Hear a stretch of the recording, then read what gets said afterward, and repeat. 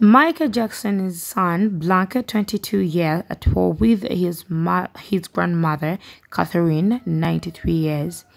The youngest child of late King of Pop asks court to not let her spend estate funds in ongoing legal battle with executor over potential sale of catalog.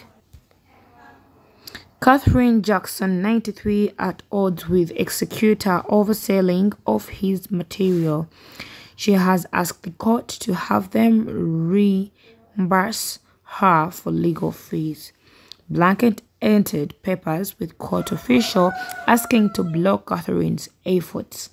Last month, the estate announced a partial sale as Sony purchased the rights to half of Jackson's material for, that is, $600 million of the catalog.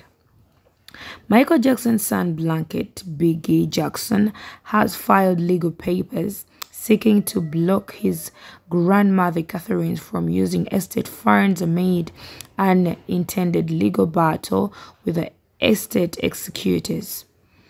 Biggie Jackson, 22 years, formerly known as Blanket, filed papers with the court earlier this week. So anyway, that is what actually is going on. I would like to say I love you all. Have a lovely one. God bless you. Bye-bye. And ciao, ciao.